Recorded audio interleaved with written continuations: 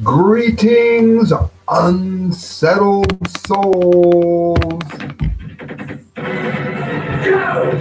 Sam I.B. the Gangi doing political commentary for the Media Speaks. And due to the way the days fell and my schedule fell, I'm doing this during the day. My lighting is sort of set up for nights, but we're going to go ahead and go with what we've got. Looks good. See by the meters that it sounds good. And I want to thank you guys for tuning in. And as you do trickle in, I want to remind you of a few things. How many of you, we're going to get to the Fukushima stuff, don't panic. How many of you heard about the algorithm change that Mark Zuckerberg put in place? If you don't know what that means, how many of you have been seeing more pictures of your friend's dinner if they post it than you have of subscriptions that you have taken or groups that you've joined? There's a reason for that. They're trying to make it more of a one-on-one person thing. Well, what that has done has moved a lot of us in the media down, and people that would normally see this show, they don't. So sharing and subscribing is more important if you want to keep people like me doing what we do. Then it's very important that you hit share and that you hit subscribe and that you make sure other people watch and listen and hear and learn what it is that you're getting from the show. Of course, lastly, you can help at the correct views at hotmail.com. You can donate through PayPal, and all the money that I get, I put towards a better show, full of information that you're not going to get a lot of other places with the insight that I bring to it. I've been a journalist now for quite some time, and I've got some interesting stories here that, like I said, you didn't get them elsewhere. So let's dive right into it here on the massive Fukushima update. This is from the Daily Star. Poisoning fears as Japan plans to use, and this is almost too insane to believe, plans to use radioactive Fukushima soil to build the roads. Now, for a long time, people have talked about the fact that they don't want there to be any waste of any kind. They're going to make money off of it regardless. And if that means jeopardizing the health of every man, woman, and child that happens to travel down that road, then so be it. They don't really have a problem with it. Their morality level isn't real high on the compass chart there, in case you haven't guessed by the way that TEPCO has run things all along. And much of the Japanese government as well, I would add. But let's take a look at this. Let's see how preposterous things can possibly get. The country's environment ministry wants to use the radiation-tainted material to rebuild a number of roads in the region that were devastated by the tsunami in 2011. But the proposal has sparked fury among residents over fears that they could be poisoned by the soil. A briefing about the news on Thursday saw angry scenes erupt, with locals in the city of Nihonmatsu yelling about how the roads will be contaminated. Authorities have been desperately trying to convince people that it will be safe, saying that the soil will be buried under the clean earth and that it will block any harmful radiation. Okay, now let's listen. Let's just follow this train of logic here. Now, this is going to be hard to do. I'm asking you to do something damn near impossible here. Let's pretend you're allowed to laugh. You won't be able to without. Let's pretend that that pile of horse manure that I just read to you was true. The radiation will be buried deep enough that it won't harm anyone. Do roads crack and break during an earthquake? Maybe like the one that we saw in 2011. Because if they do, considering that Japan has a history of earthquakes, but as all islands do, of course, doesn't it stand to reason that this buried nuclear soil is going to work its way up the next time a disaster like that happens? Oh, but Sam, disasters like that don't happen that often. Okay, let's say it doesn't happen again for 50 or 100 years. Those radionuclides will be just as poisonous and just as deadly then as they are now. Therefore, if you use the contaminated soil, it doesn't take an Einstein to figure out what's going to happen in time. And that's just one way. Let's remember, too, that rainwater falls into the earth, to the ground, and this contaminated soil is going to poison the entire water. The water system, the rainwater, the drinking water, it's going to poison everything. They want to put the poisonous soil deep in the ground, because water doesn't go deep into the ground or anything, does it? And we're talking about elements here that cause cancer, heart disease, that cause illness, pain, misery, and lessen the quality and length of people's lives here. Much of the Fukushima prefecture has been a no-go zone, of course, after the earthquake and meltdowns, it should say. But the Japanese government is still trying to encourage survivors of the disaster to move back into their homes. Yeah, because they want the commerce and the good of the bottom dollar. They don't care what that actually does to the people there. And this is even though high levels of radiation are still being found. And let's look at the infections on the boar there. That's a Fukushima boar. Fears have been raised about the radiation from Fukushima entering the food chain and poisoning the people. How about the water supply from the ground, morons? In the last 2 years, highly toxic cesium-134, the fingerprint of Fukushima, has been found in certain locations along the West Coast, the U.S. West Coast. Of course, this is due to the vastly contaminated water that leaked into the ocean when the tsunami hit in 11. Now, again, and I've said this repeatedly on the show, I cannot be more clear. If you are living in California, Oregon, Alaska, any of these states, Washington, up and down the coast, you're not only jeopardizing your health, but you're jeopardizing your families. And it's not a pithy sort of maybe I might get contaminated issue here. You are getting contaminated. Come on, let's face it. Where do storms come from? Over the ocean. Very good. How many non-radioactive tuna have we seen from the ocean? 0. Very good. You are paying attention. I had written this for the Conservative Daily Post, so I don't usually, I don't normally just read the article, but I'm going to since it's my article, and I think I put it together very well here. This is just good to know that they exist. The Department of Energy begins conducting radiation tests on the Boston Marathon route.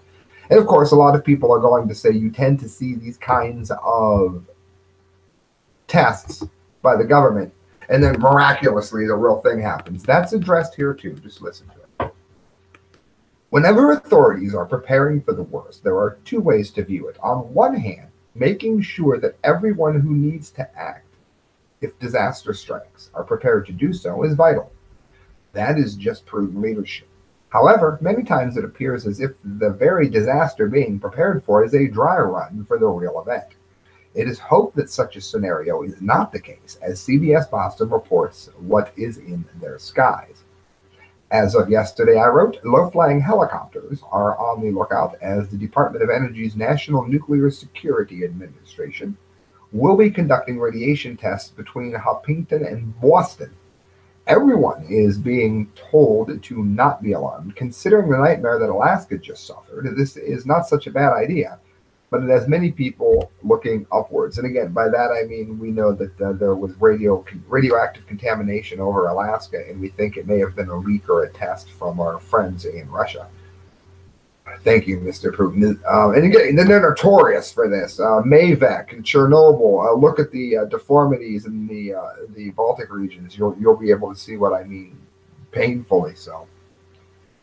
I go on here that the tests will carry on through Sunday, and the department says that they are monitoring naturally occurring radiation levels and is a normal part of preparing for any major public event.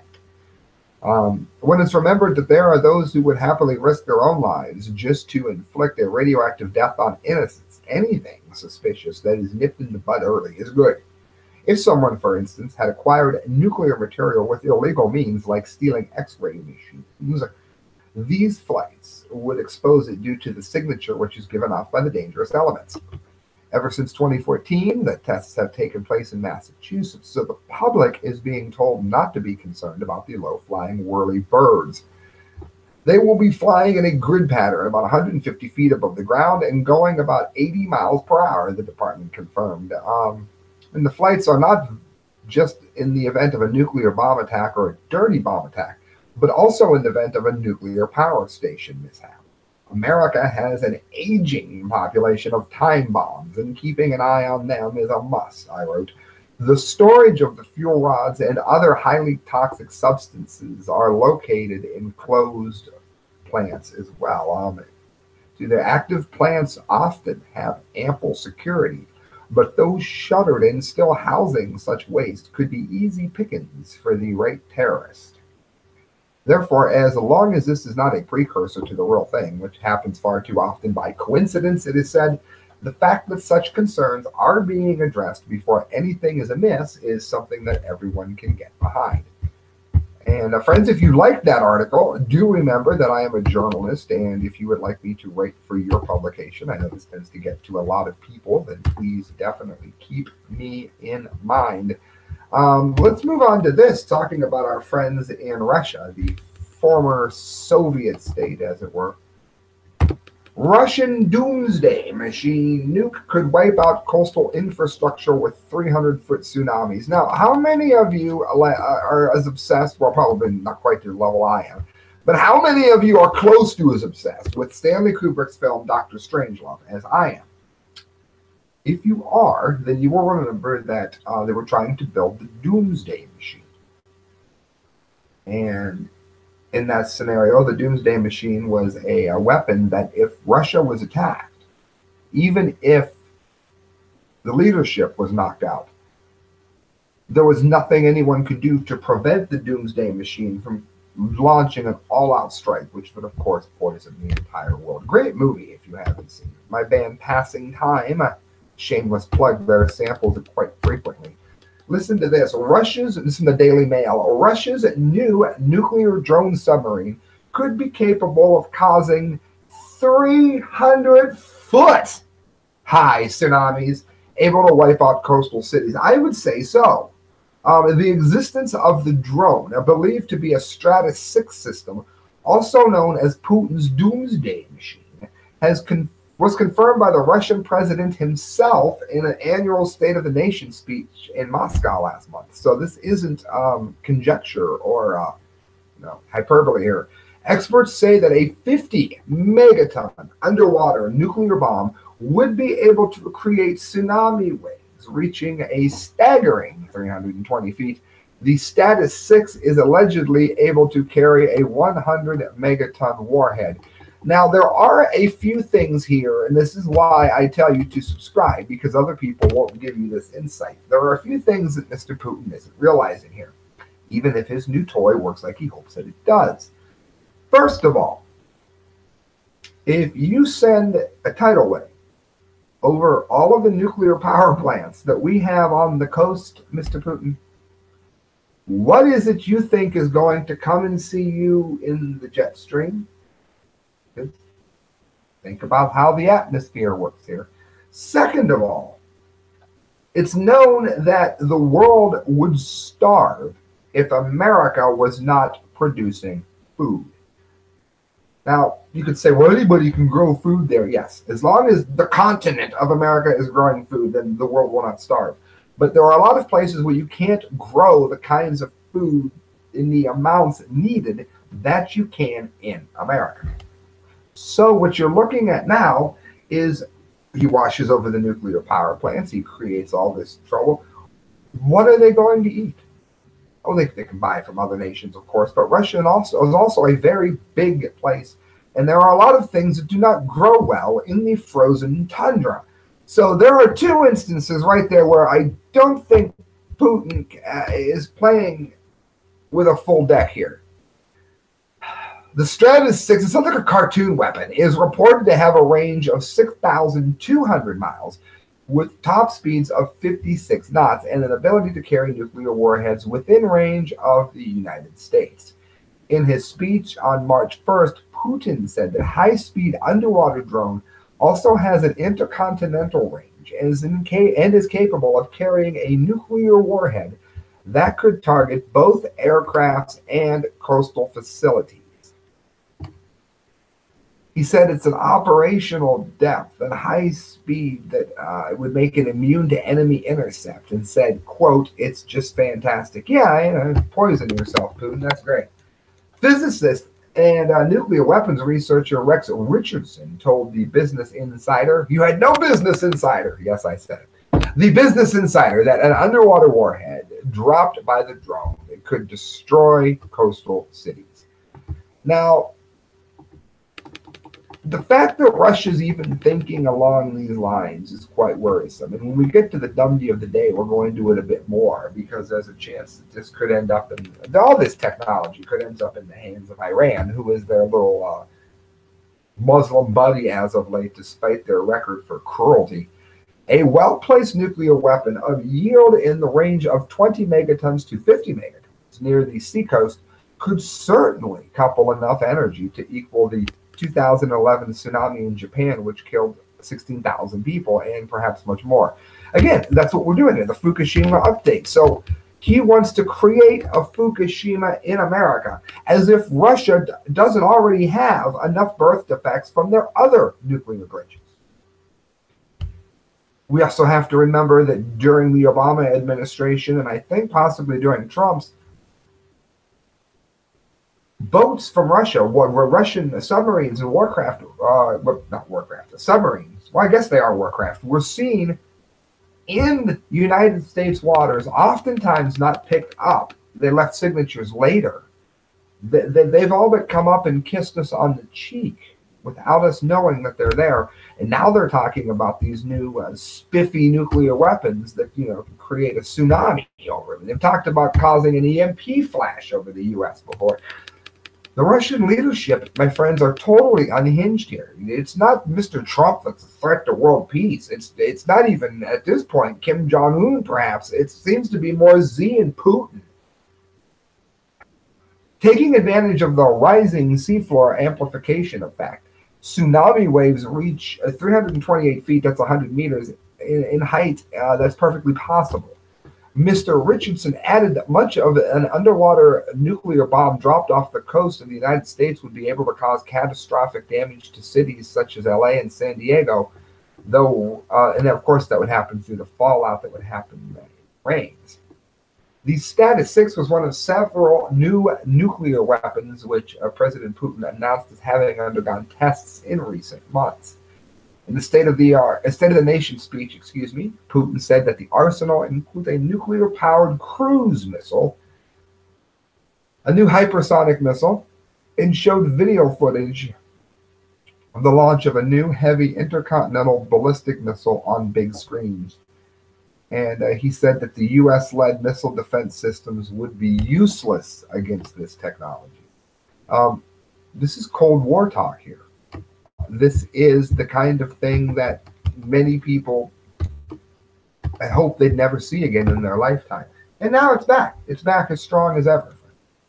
You're listening to The Correct Views. You're listening to the massive Fukushima update. There is still more to go.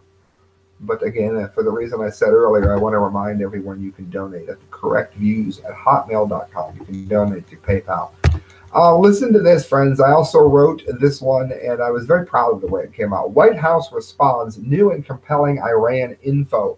I wrote this today, like mere hours ago, so you can't say that I am giving you late news here on May Day, the communist day that sees France in flames because anarchists who couldn't win at the ballot box are trying to win with a matchbox. Yeah, I said it. That's pretty clever, wasn't it? As Iran moves ahead with plans to foolishly build a nuclear power plant on one of the most active fault lines in the region, President Donald Trump and others continue to remind the world that the Islamic nation has nefarious nuclear plans. Yahoo News has just confirmed that Israel has released data showing that Iran's nuclear program is working alongside plans that the nation has for, quote, missile deliverable nuclear weapons. The information is said to offer new and compelling details, according to the White House. So, Israel sort of put the cards on the table here for Mr. Trump. These facts are consistent with what the United States has long known. Iran had a robust clandestine nuclear weapons program that it has tried and failed to hide from the world and from its own people, the White House said in a statement. I don't know how much they've tried to hide it, considering that Khomeini and others have been out there gloating about what they've done. Best part of the article is this paragraph here for those of you that know history. The deal, plotted by the left and crafted by former U.S. President Obama and former Secretary of State John Kerry, may be the worst screed drawn up since Neville Chamberlain shook hands with Adolf Hitler. On March 12th, President Donald Trump will decide if the U.S. is going to remain with Kerry's deal, a fact that seems unlikely since Iran has broken the terms or withdrawal. Israeli leader Benjamin Netanyahu has warned about this problem on a number of occasions. This is an important element of the story I wrote, since Iran's leadership has said that America plans to renege on the deal for no reason.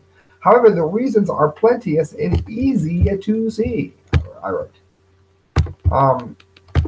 The sad fact is that Iran has all but boasted that it shall do what it wants apart from any deal reached, and the sardonic grin that Hassan Rouhani wears only purposefully highlights this truth.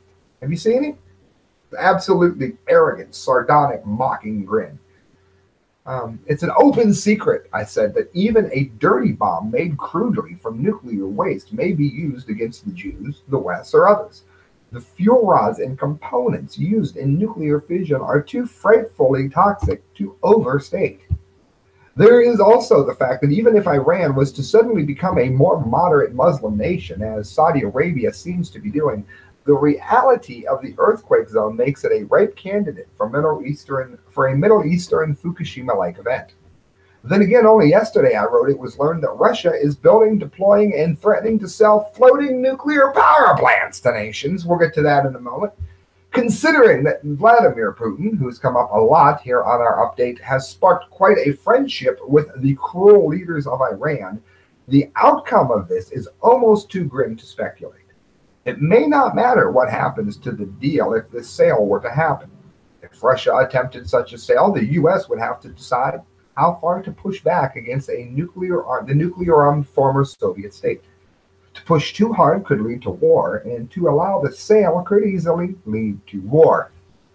As horrid as that sounds, I said currently that is the state of the Iran deal and their nuclear program. Guys, only two to get to here. This I'm not even going to get. I'm not going to play the whole video, but I want you to see it. I want you to go and look at it, because what's going on here is, for 3 days in a row, we have found that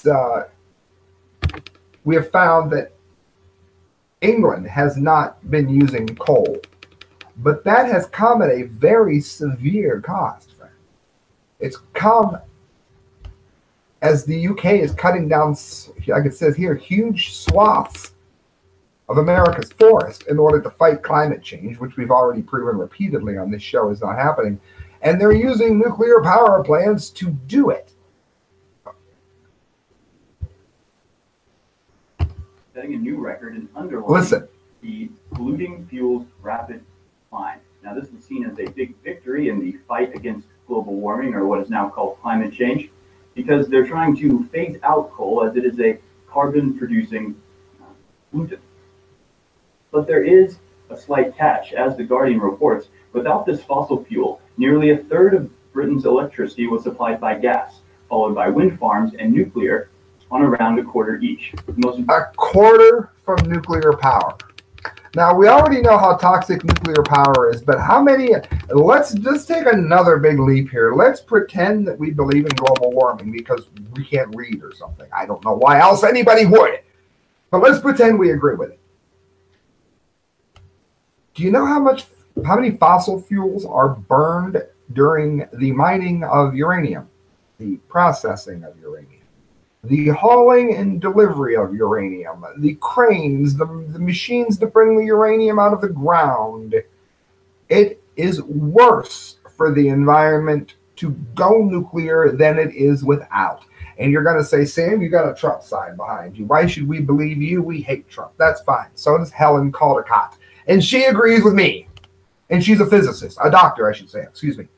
I'm pretty sure what's his name?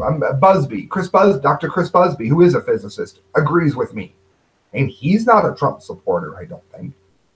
Nuclear is not the answer to global warming. And if you think it is, I'll tell you, you should get the DUMBDEE of the day, which is important because we're going into the DUMBDEE of the day.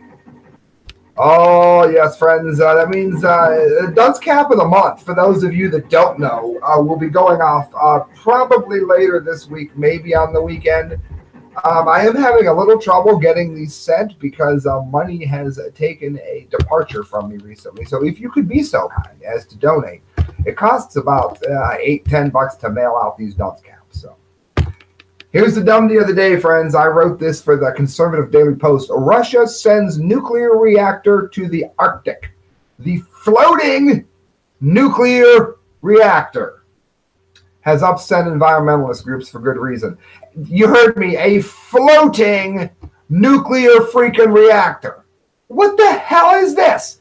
This came out of nowhere. It hit me like a manhole cover. Did anybody hear anything about this, even remotely on the drawing board? When it comes to frequency and severity of nuclear disasters, no one compares to the Russians, I wrote. Chernobyl was so dreadful that a generation later, horror movies are being made about the real-life catastrophe that deformed so many people. This is one of the worst nuclear disasters in history, friends. Okay, so let's take a look at this.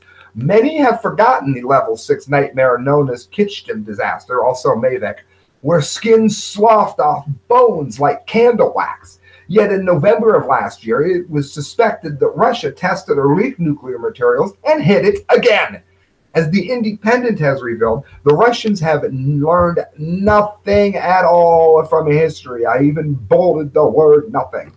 The nuclear Titanic is the grim name being given to the controversial floating nuclear power plant that has begun its first voyage in what may be one of the most ill-advised ideas in history. The floating power station, that is one rogue wave away from disaster, is known as the Academic Lomonosov and was towed out of St. Petersburg shipyard where it was constructed. It happened on Saturday. Embattled nuclear giant Rostom. Of course, if that sounds familiar to you, it's because you know about the scandal that has been stemming from the crooked one herself, Mrs. Clinton, and that's saying Rostom, not Rodham, Rosatom. The energy firm that constructed the potential floating Fukushima has confirmed that the plant shall be towed through the Baltic Sea to a base in Murmansk. There has never been a power station such as this, and yet it has gained enough trust that it is to be loaded with toxic radioactive fuel and is being taken to the Arctic port of Pevek in the summer of 2019. In a world where every environmentalist seems to screech at the thought of drilling, a far more deadly concoction of science is going to be drifting through the seas with a little fanfare. Greenpeace, I wrote, to their credit, have called the plant a floating Chernobyl, a truth that only holds true if it keeps floating. After tech recent disaster in Japan, already the world is seeing a mass die-off of animal life, and it's happening in the Pacific. Not one ocean tuna from that ocean has been found to be clean of Japanese radiation, yet Russia is risking a second nightmare in waters not far removed from the area. Again, that's in terms of radiation. I don't mean true mileage. Work with me here, friends. Use the thinking part of your brain. Jan Haverkamp is a nuclear expert who works with Greenpeace. He declared that to test a nuclear reactor in a densely populated area like the center of St. Petersburg is irresponsible, to say the least. However, moving the testing of this nuclear Titanic away from the public eye will not make it less so. They always try to do with all things radioactive, don't they? Unless you get a metallic taste from, I think it's iodine, you can't even tell it's there. So just poison everyone with it, right? They won't know. They're fine. Although it has been repeatedly established that man is not warming the planet, I have links there to prove it. For those who buy the leftist line on the topic, Haverkamp showed why they too should be alarmed. Nuclear reactors bobbing around the Arctic Ocean will pose a shockingly obvious threat to a fragile environment which is already under enormous pressure from climate change, he opined. The expert said this hazardous venture is not just a threat to the Arctic, but potentially to other densely populated and vulnerable natural regions too. The remote regions of Russia's north and east are to get the power from the station, and it can produce, are you ready for this? It can produce enough energy to power a town of 100,000 people. It's floating around, it's waiting to go red. The second plant is to be built in 2019, I wrote, and Russia may even market these dangerous structures to other nations. Now, friends, stay with me here. I expect some comments on this. Listen, soon, these nuclear power plants could be owned by any nation and, in theory, used as a weapon. Those who don't mind dying for a religion could easily poison whole sections of the earth, if not all of it, with such devices. That is, if they don't malfunction by themselves with no malicious intent needed. Of course, this is awful close to other nations, so this isn't a matter of just Russia's freedom. It's like having a meth lab as your duplex neighbor. If he blows up, you blow up. Norway and Sweden are quite less than pleased by Russia's new machines. Any mistake would impact them as if they had been bombed. In a statement that sounds remarkably, listen to this. This floored me. In a statement that sounds remarkably like the Titanic, of which comparisons are being made, the manufacturer said the Lomonosov is designed with the great margin of safety that exceeds all possible threats and makes nuclear reactors invincible for tsunamis and other natural disasters. They all but called it unsinkable. Sound familiar? In addition, the nuclear processes of the floating power plant meet all the requirements the International Atomic Agency has put forth, and they do not pose any threat to the environment, they also said. Then again, so did 3 Mile Island, Fukushima, Windscale, Chernobyl, Mavic. You get the point, friends. That is your massive Fukushima update. Thank you so much for listening. Yes, I am asking one more time, please donate to the show at the correct views of hotmail.com through PayPal, because we've been demonetized because we tell the truth. And look up demonetization YouTube. You'll find a lot of people like me talking about it. Good night, friends. God bless. Hit share, hit subscribe, and thanks for watching.